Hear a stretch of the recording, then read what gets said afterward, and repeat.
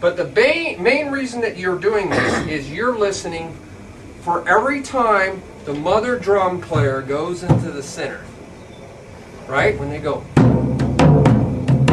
every time they go in the center, you should be hitting. So you're like watching those mother drum players, watching them go in. And then you can, instead of doing the same thing, maybe you want to go,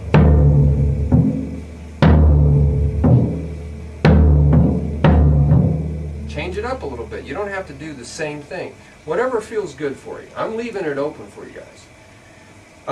So let's do this. I'm going to play a mother drum part, and you guys are going to try to match what I do and change it up a little bit. Sometimes use your hand to muffle it, right?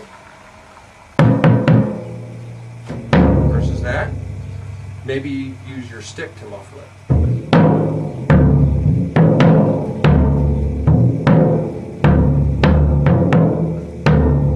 Okay, you use whatever techniques you want to do. I'm going to play the mother drum part and see if you can always be there when I go into the center.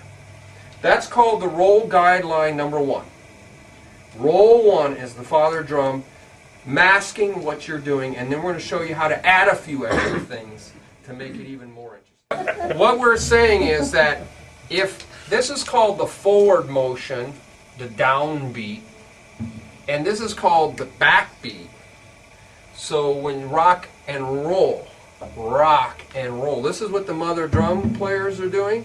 And a lot of the percussionists, it's what makes people want to dance. So when you're going forward, you should be playing bass notes.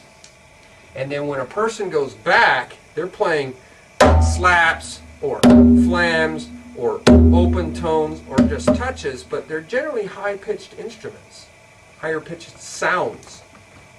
Cowbells, wood blocks, claves. High, low, high. So you don't want to play low when everybody else is playing high. So I understand now. When I'm playing the clave, you had this drum playing the opposite to me. I was playing one, they were playing one. And yeah, trying to go back and forth. It's a lighter sound. Low, high, and it causes people to feel the music sway. And so we'll do that. We'll say boom, boom, cha. Cha is high sounding. What do you do during the time that people are coming back? You can't play there, okay? So now you get to do things with your sticks. So let's say you got your sticks here and you've just done something here and they're doing something back here. Well, you can click your sticks, you can put them up here to get people to clap. That's where people clap, usually up here. So you can go boom, boom, cha, boom, boom, cha, boom, cha, boom, cha, boom, cha, boom, cha, boom, cha, boom, cha.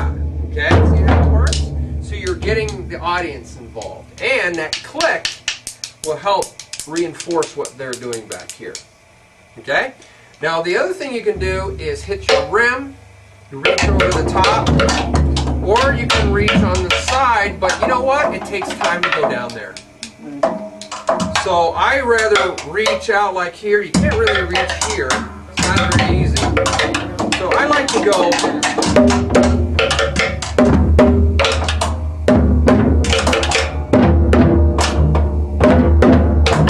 It's just like I'm going fa-da-da-da-da, but actually they're back here. Whenever you're not playing. So we'll go boom, boom, da da da, boom, boom, clap, boom, boom, da da da, boom, boom, clap, boom, boom, da da da, boom, boom, clap, boom, boom, da da da, boom, boom,